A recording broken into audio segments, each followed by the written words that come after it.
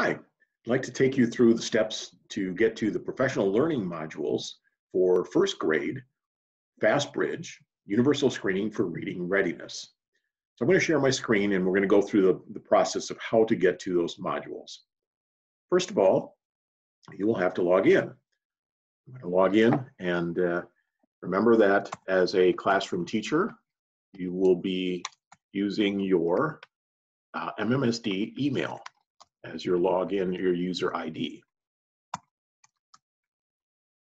Now, my initial screen will look different than yours, so I've prepared another one. So we'll look at this particular screen, excuse me, as far as what's available for teachers, the tabs across the top. We're going to focus on the training and resources.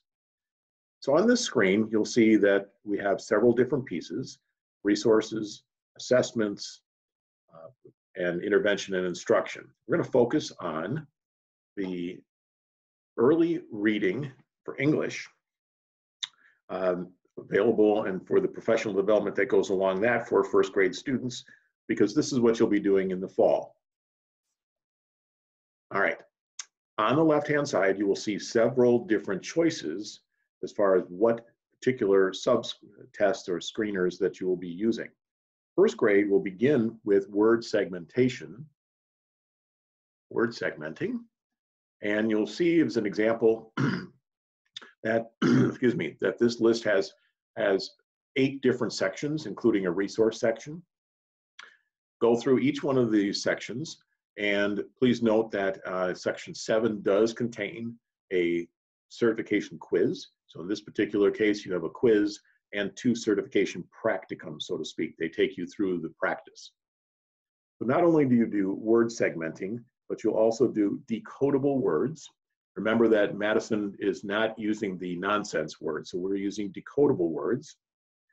The sight words, which for first grade are sight words 150, and sentence reading.